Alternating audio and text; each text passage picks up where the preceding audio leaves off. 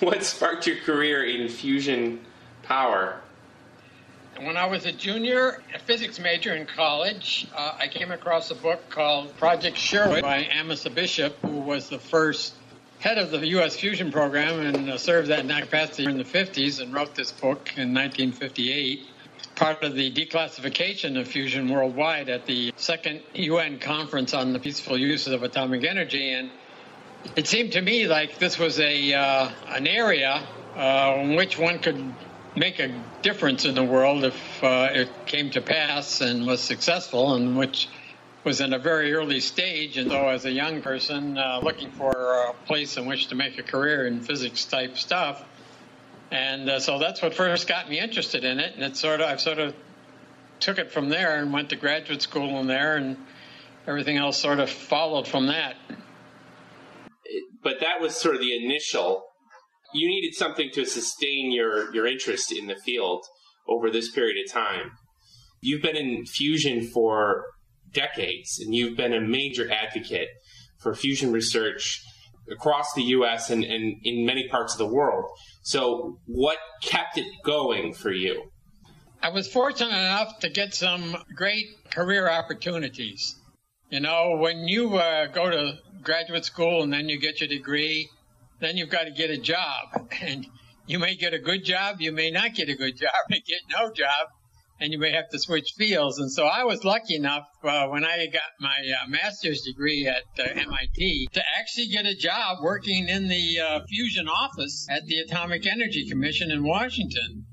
And so that sort of set me right in the center of things, and at a very early stage in my career, gave me the opportunities to travel around to all the sites, both nationally and internationally, that were working on fusion and meeting the best people in the field. And so, you know, my interest in the field got solidified by that early opportunity to do that kind of work. And then while I was doing that, I got my PhD at Maryland in physics. And then I was fortunate enough, that was now in the early 70s, I was fortunate enough to be at the Atomic Energy Commission in the fusion office when the energy crisis hit, and we had gasoline lines and everything, and Richard Nixon and then Jimmy Carter decided that the government should expand all their work in energy. So, you know, our budget started to grow. So I was able, again, to be fortunate enough in my career to be right there when the budget went up from like $30 million a year to $300 million a year. So it was a very exciting time. We built lots of new facilities. And I also was given the opportunity to lead a community planning study that we published in 1976 that said we could get to fusion by the year 2000 for $20 billion. And then in 1980, the Congress passed a bill codifying that into law, saying that we would do that.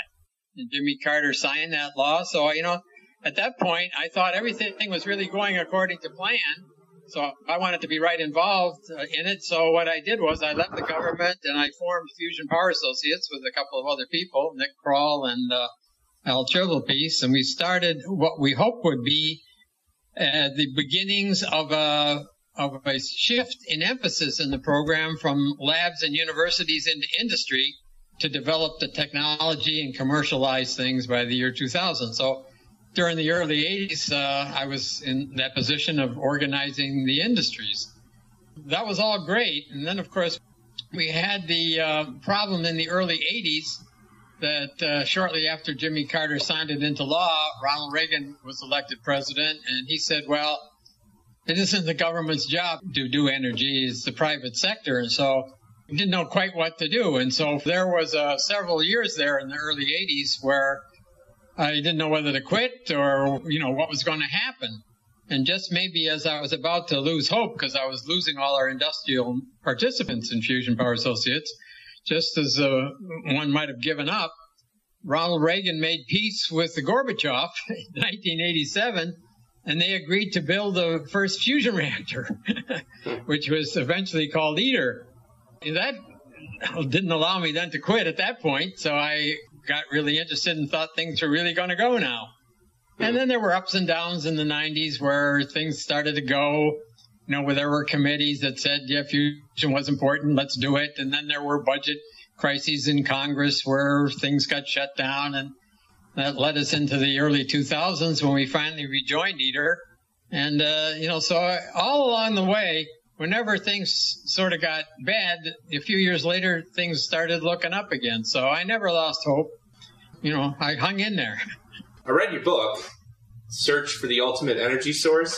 It sort of laid out this cycle that I think you kind of talk about, where a new administration will come in, they want a review of all the fusion work that has been done, where we are, where we need to go. So they raise this panel. The panel does a review. They write a report. Usually takes maybe 12 to 24 months. The report recommends more funding or a diversification of funding or a change in funding or the funding structure. And then it kind of gets ignored maybe a little bit or gets sidelined or gets kind of passed over until the next administration comes in and they do sort of the same thing over again. That's the way I would characterize it. I don't know if you would characterize it like that. What do you think about that? There were changes of administration from time to time. We had Republicans for a while, and then we had Democrats for a while, and then we went back to Republicans for a while. And they do always question what the previous administration thinks is important and come up with their own thing that they think was important. The energy programs went up and down with that, but the energy programs never really got endorsed by any of the administrations the way it was endorsed in the 70s, where the government said, we're going to become energy independent and we got to really do all of these energy programs seriously. And I think one of the reasons for that was, and still is, that we've never had an energy crisis like we had in the 70s. We've always had as much imported oil as we seem to need. There were times when people said, well, it's not an energy fuel problem, but it's a global warming problem. And, various groups said, well, that's important. And other groups said, well, we don't believe in it. So we've never been able to get everybody on board on both parties to say we've got to develop a carbon-free energy source. And fusion is a good bet, and it's going to cost a lot more money than we're putting into it. And let's do it. The closest thing we've come to it is ITER, and that happened because Gorbachev, the Russians and the U.S., and then they got the French involved. At a high level, they said this is a very important area, but it's very expensive, and none of us wants to pay to do it by ourselves. And so let's get a lot of countries together to do it together, and they formed this 7 parties, if you count Europe as one, to do fusion. And so fusion became a thing not for the U.S., but for the world to decide to do as an international venture. And so U.S. then sort of said, well, we're just a part of that. We don't have to have our own policy to develop fusion, and therefore we don't really need to put a lot more money into it right away. And we'll watch and see how this international thing goes. And so that's what's been happening the last almost 15 years now. There doesn't seem to be a groundswell within the U.S. to do it ourselves. We just watch the international committees, and they're doing is building this big 500 megawatt thermal fusion power plant, which is a substantial step forward for fusion if they get it built and operating. You can't say that just because the fusion policy ebbed and flowed here in the U.S. that it wasn't moving forward. It was moving forward, but it was moving forward slowly under the guise of an international venture. You have seen interest in fusion come and go, and you talked about the oil crisis being a real high point. I guess there's got to be ways to ride the enthusiasm and then bring up enthusiasm when enthusiasm is low. In the public sphere, in the private sector, in government, in educational systems, in universities, whatever. Any advice on how to do that? I think the only way that we get the attention in the public is when we have a major step forward. And unfortunately, to do that, you only have these major step forwards when you bring on a new facility that's got more capability than the facilities you've had in the past. And that's been very hard to come by in the last 20 years. ITER is the first machine that's being built that can outperform the machines like TFTR and JET that we built in the 80s. There have been a couple of false alarms put out by people who claim to have solved the fusion program, and these got a lot of publicity. So you can see that there's an appetite for this information, but the only people that have put out these great claims have been people who were not able to then follow up with proof. We have a real problem with public relations and getting the attention of the Congress or the public in a way that says that they ought to accelerate the program. What we've devolved into is a situation where we have broad support for a continuation of the program, but as a part of the international, sort of an attitude developed that, well, fusion's a long way off, and every time people said it was going to be faster, it didn't turn out that way. Therefore, let's do it, but let's just take our time and go about it kind of a snail's pace. That's the situation we're in. The only thing that's demanding a lot more money and a lot more acceleration is ITER. Unfortunately, it's demanding a lot more money for a even slower schedule than what they were originally on. So we don't have a horse to ride, if I might put it that way. Both the Koreans and the Europeans did have, they are reevaluating a plan to build a power plant, demonstration power plant by the year 2050. And with the slippage in the ITER schedule, it's probably going to slip 10 years. There are other countries that are planning ahead for power. But the U.S. policy has been, for maybe 15 years or more, that we'll just do the science and we'll let the other countries do the engineering and the power plants. And once they've built the first one, then our industry will come in and steal all the technology and outdo them somehow. That seems to be the attitude. And that attitude is mostly driven by budget, because they don't want to spend a lot more money that it would take for the U.S. to run an aggressive program. And it's partly driven by policy, because with the present administration for the last 8 years, the emphasis has been on the renewables and solar and wind, and the attitude has been that those are near term. We know they work even though they're not producing a lot of power, but let's ride that horse because they're carbon free, and that's where their public relations goes, that's where their lobbying goes, that's where their emphasis goes for funding.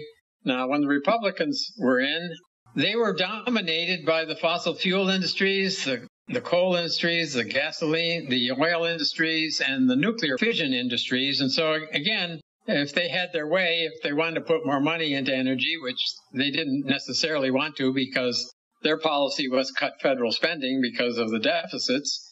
So the conservative basis of the Republican Party doesn't really want the government in the business of spending a lot of money on developing new energy sources. So we don't have a champion, I guess. We have support from both parties, but we don't have a champion in either party. You talked about claims. This field has had people come forward in the past that have claimed that they have fusion breakthroughs.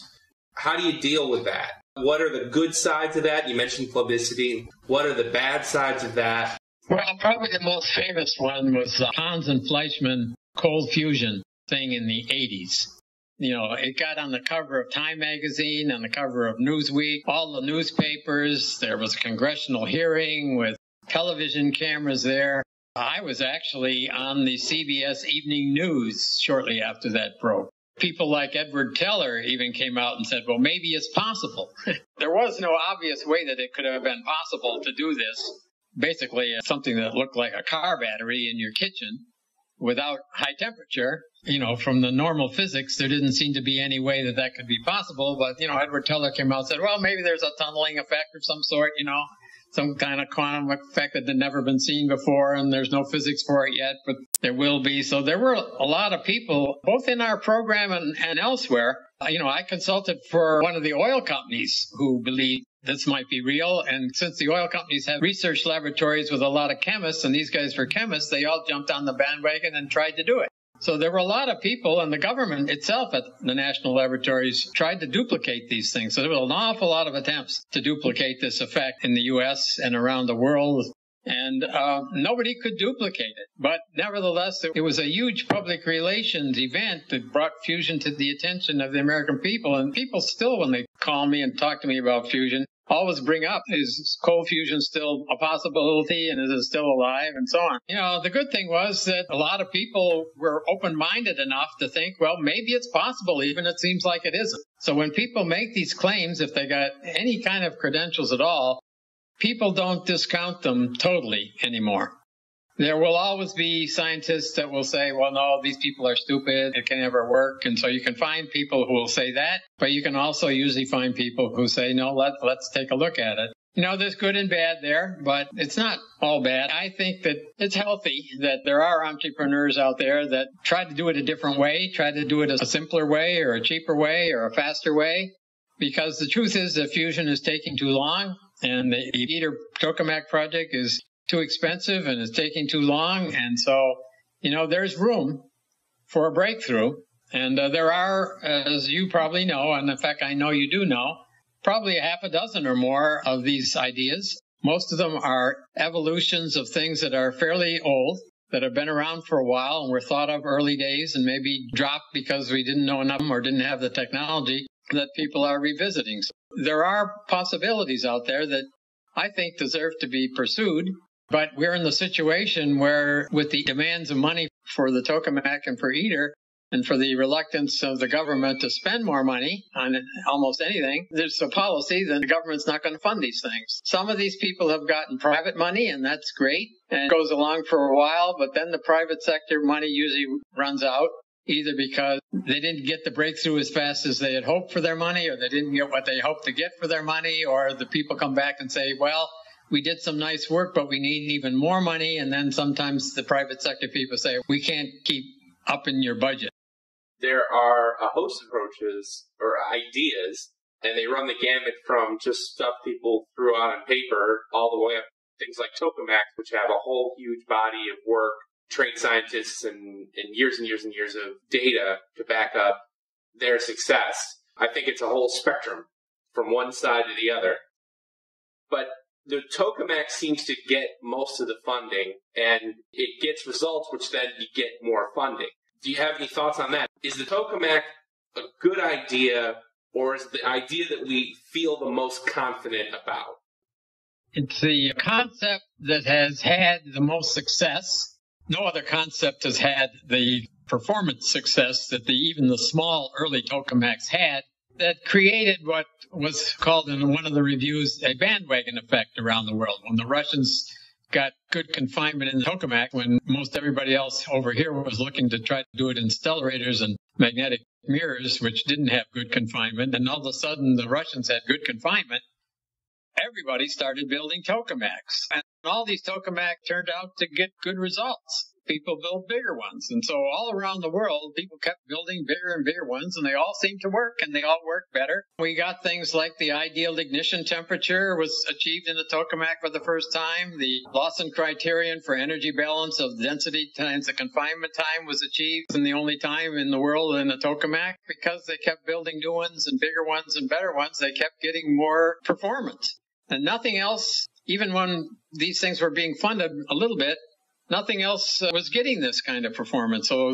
right now we're in a situation where 90% of the scientists working in the world are all tokamak people. And so it's very hard now for these other ideas to catch on, because one group or one person comes up with a good idea.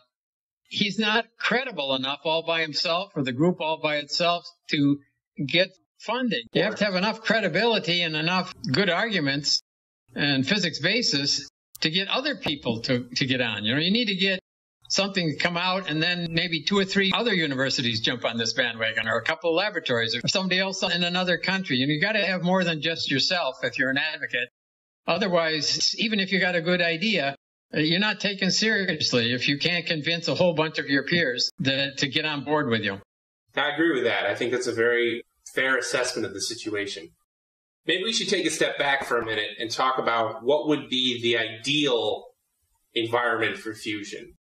What would be the best way that we could support not just tokamaks, but a whole host of ideas in the U.S.? What would be your ideal budget for fusion research? Well, I think what has to be done is you have to get support for fusion, mostly from the government, until it's a little bit closer to commercialization and you can attract private investment. But the only way I think we can get the government to do this at the level at which it needs to be done is if you sort of take it out of the annual arguments over the federal budget, all of which always has a deficit. And one way to do that, I think, is to put like a 5-cent tax on a gallon of gas. And because of the very, very large billions of gallons of gas that are purchased every year, you would create a huge amount of money. And if you set it up so that all that 5-cent tax on gas went into an energy R&D trust fund, just the way we have like the highway trust fund or the Social Security fund, but if you could do it in a way that didn't allow the Congress to come in and rob it every year to do something else, but you set it up so that that money had to be spent on developing energy technologies like fusion, you would have surplus money to do everything that you wanted to do it and do it aggressively. So I think the financial situation has to be changed in that way in order to be able to get the money. And if that happened, I think there are a lot of people out there that would love to see energy programs across the board have Manhattan space program type crash programs. I think they would create a great rejuvenation of the American spirit to do that. We did it for the atomic bomb. We did it for the space program, but we haven't done anything like that since. And, it's going to cost a lot of money to develop a lot of new energy sources because these facilities are not that cheap, but it's not an amount of money that can't easily be raised by a small tax. It could be a couple mils per kilowatt hour on electricity. It could be a combination of that and a small gas tax of a few cents. I mean, there's a lot of ways to raise the money with a small tax, and I don't think people would mind paying that little bit of tax because right now the price of a gallon of gas goes up and down by $1 or $2 from year to year. So go up by 5 cents. Nobody would even notice it. Looking forward, fusion is never done in a vacuum. There's always reasons why we do it and reasons why we might not do it. You talked about the energy crisis in the 70s and that being a huge impetus to put money into energy research. Now, if you look forward 5 years, 10 years, 15 years, you're going to see a decrease in the amount of fossil fuels available just because we burn it up so fast. There is a finite amount. You'll see climate change becoming more and more powerful and important. And other things will be changing too. Fusion research, how do you see it changing as the world changes? For a couple of decades now, I've been wondering where's the next energy crisis? Because I went through the energy crisis in the 70s, and a lot of analysis was done then by the economists and the energy supply experts who said, we're going to run out of oil within 10 years. And here we are like 30 years later, and we're not running out of oil yet. So it's very hard to say what is going to be the catalyst for the next recognition that we need to do energy R&D and develop energy sources aggressively. If there were another oil crisis in which we really couldn't get the oil that we wanted, that would probably shake everybody up and create this kind of an impetus. There really was an environmental catastrophe that was so bad that everybody recognized that you could blame it on global warming, then this would happen. The politicians would jump on their bandwagon. They'd be clamoring for all the energy they could get that was carbon-free, and they'd throw money at it. Because I went through this in the 70s, and I saw it happen. But I don't know if that's going to happen in the next 5 years. I don't know when that's going to happen, because I've been surprised over the last 30 years that it hasn't happened yet. It isn't happening this year, I can tell you that, because right now the oil is a glut. There's a glut of oil, and it's such a glut. The prices of a barrel of oil has gone down from like $100 to $30. There's no perception that there's a fuel problem. And right now, yes, there's some concerns that blame various thunderstorms and hot weather or rainy weather on climate change, but it's not a hard proof. You can't prove it that it's happening right now in such a way as to blame or tornadoes on it, even though some people will. One thing that fusion needs is a workforce. It needs people who are enthusiastic about it, and they need opportunities and pathways into the field. In my story, I was fortunate enough to get a scholarship to study for 7 years to work on subsystems for the National Ignition Facility for my PhD. But many people don't have those opportunities. There needs to be better ways for people to get into fusion. I think the most exciting thing is the outgrowth of amateur fusers, kids building these fusers in their homes and garages. and then going to science fairs and winning. Do you see promise in that movement? Do you see that, and maybe coupled with some other trends, allowing people to get into this field or find ways into this field? I think these young people that we see doing various little projects that relate to fusion shows you that fusion still has the capability, the capacity to excite the imagination of young people that have a scientific bent. They would love to get into fusion, but then they have to actually see an opportunity. And one of the things that people in universities keep telling me is that the students coming in science and engineering are very astute in terms of picking their topics in areas that they think they're going to be able to get a job in that field. And so they look around and they see the students that are a few years ahead of them getting jobs, and they talk to the advisors, and they see what the growth industries are. And of course, in recent times, these growth industries have been in the computer areas, the information technology areas, more recently in a lot of the cyber warfare areas. And they also see that fusion is kind of leveled off. They don't see it as a growth area. If it's not growing, then they know that the only openings are coming about when people retire. And there are people retiring, so there are always going to be some opportunities, but they're not going to be a large number. So the university programs are still, they're not going great, but they're still vibrant.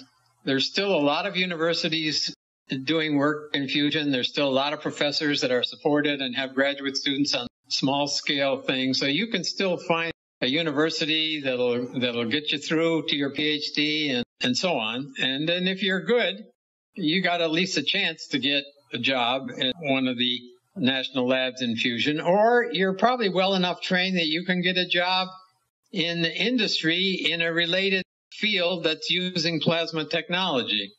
So there's various routes. It's not like if the program were going up 10, 20% a year, it's not going to have that kind of attraction to students thinking about what the best career opportunities are in terms of making a living. But there will still be opportunities for those people who get so turned on to fusion that they're willing to take the risk because they want to stay in fusion, because fusion excites them and they can see how important it is. And there's still going to be people that are willing to take that risk. You've been head of the Fusion Power Associates since you founded it. Do you have any plans for the group going forward? Have you thought about a succession plan for who's going to take over when you eventually retire? I have not given it a lot of thought because I'm still healthy and interested in what I'm doing.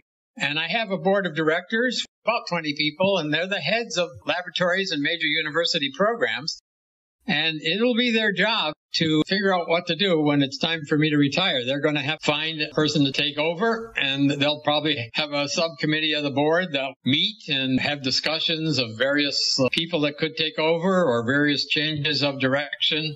When that happens, I think it'll somewhat depend on how ITER goes in the next couple of months or years as to whether fusion is going to lose even more support or whether it's going to continue on the path that it's on or whether it's going to diversify again and look for some new possibilities. They'll have to take all that into account because when I started Fusion Power Associates, my goal was to bring industry into the program. And that has started to work, but when the U.S. didn't continue on with commitment to build new facilities here and provide opportunities for industry to get into the program, I lost the industry. So now my association is almost all laboratories and universities. If we continue on the path that I'm on, and if that's the situation when I retire, that's still the policy, that there's no opportunity for our industry to really get involved, then they'll pick one sort of a person to continue, or they'll quit maybe. I don't know. Or if ITER is successful, or if something else is successful, and if there's a policy change to allow industry to actually get supported by the government, try to get some big industries really up to speed on how to do fusion. The government could do a lot of things to attract industry in, like cost-sharing things. And industries would come in. They don't want to come in and say, we'd like to do fusion, and then have the government say, well, we don't support industry. So there is an opportunity for industry. The industry people come in, they might decide to shift the focus of Fusion Power Associates back towards the industry and the development of engineering and power plant things. So I can't predict how that situation might be in 2, 3, 4 years. But eventually it'll be our board of directors who will have to face up to that issue. The FPA has been a wonderful interface between the government and national laboratories, labs, universities, and other people who are interested. So thank you for running that body. It's done wonders for fusion funding over the last 3 decades. I'm coming to the end here. I don't really have too many more questions. Do you have anything that you'd like to add? Well, just that I know that you've been very active with respect to the blogosphere, for lack of a better term. It shows that someone like yourself that wants to interact with the young people that are perhaps more open-minded to how things might evolve than the people who've spent their whole life in one concept can gather a following. And I think it's a very valuable service that you've performed over these years, and I think we could use more of that. And hope that maybe a lot of people that do this kind of thing on the internet would follow your example and take off on stuff like that. And one of the things we've been doing the last several years in Fusion Power Associates is sponsor a group called the Coalition for Plasma Science. And one of the things that we've done as part of that is to give out science awards at these science fairs. Although the judges were looking for people using plasmas for almost anything, it turned out that quite a few of the people that have won their plasma things were actually oriented towards fusion. You know, we've done a little bit to try to keep the younger people recognized in that regard, but there's a lot more can be done. Yeah, there's a lot more that can be done across the board. You know, I'll tell you one bad thing that's recently happened. Maybe it hasn't quite been canceled yet. The Division of Plasma Physics of the American Physical Society has an annual meeting, and for many years, they've had Teachers' Day. And science teachers from the area where the meeting was being held were all contacted and invited to come for exhibits and things that were oriented towards students and to bring their class. And that's been going on for, I don't know, 10 or 15 years. And that's one of the ways that the community as a whole has tried to get the high school level people interested. But the Department of Energy funded this mostly. And now in the past year, they've decided they're not going to provide money for that anymore. And this whole thing could die. And it shows you some of the short-sightedness in the government.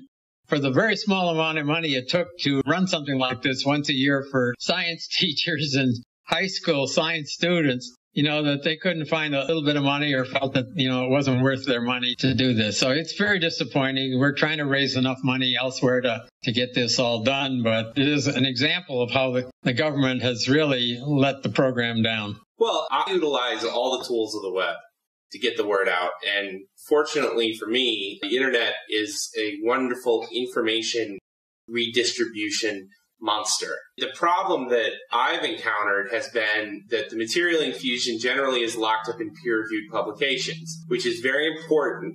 Peer review is essential. But making that user-friendly or accessible to high school students, teachers, policymakers, interested people, retirees, anyone who cares about fusion has always been sort of the problem. I think there needs to be a lot more work done. You've been in fusion for many decades, and you probably heard people say similar things 5 years ago, 10 years ago, 15 years ago. How good is the scientific community at educating the public about what's known, what's not known, what needs to be done? I think they're not very good at it. I do think the big laboratories and universities do try, like Princeton and General Atomics and some of the large universities. They have outreach programs. They invite visits from high schools and so on, and they send their scientists out around to schools. So there is quite a bit of this going on, you know, not at the level that maybe one would like. They're not as good at communicating with reporters in the media. They do have distribution lists. Most of them have some type of a newsletter or posting on their website that's oriented towards progress and things that might interest the public press. There is some of this going on, probably not as effective. It isn't as effective as you'd like to be. A few years ago, a lady was hired at Princeton and came up with the idea that we should mount a multi-million-dollar public relations effort that was professionally done, utilizing the advice and help of professional public relations people working with the outreach people and public affairs people at the sites. And so we had a big meeting and we talked this all through, and Princeton thought that they could raise millions of dollars from wealthy alumni and to do all of this. We wrote a charter and all of this, and by the time they were done, a year later, almost nothing had happened. And then whether she got fired or she just left, I don't know, but the whole thing just died. And I don't know why it died. I think it was maybe overly ambitious. But also, Princeton didn't get the support that they needed from the other laboratories, because each of the laboratories has their own little sphere of influence and people that doing their own thing. And to ask them to all work together for one big public relations kind of diverted them from their own little sphere. For example, each site, like at Oak Ridge or General Atomics, their focus is on their immediate community, because that's the easiest for them to access. So talking about a national campaign, they'd have to probably hire more people. And I don't know why this all couldn't work, but it didn't work. But I think ITER, they've got a big public relations thing going, and they're doing it very well, and their target is all of Europe. They don't focus on other countries, and they don't focus on our public relations, but they seem to be doing a great job in Europe, and they have a very great success with a constituency in Europe. And I don't know about the other countries like Korea, China, Japan. I have the feeling that they're not as dependent on public opinion there as they are on government policy. Okay, that's a fair answer. I think that's the last of my questions. Is there anything else you want to add on top of all the things you've already added? No, I appreciate your time to do this, and thanks for your hard work and your dedication. Okay. Thank you for your time. Appreciate it. Okay, Matt. Take it easy.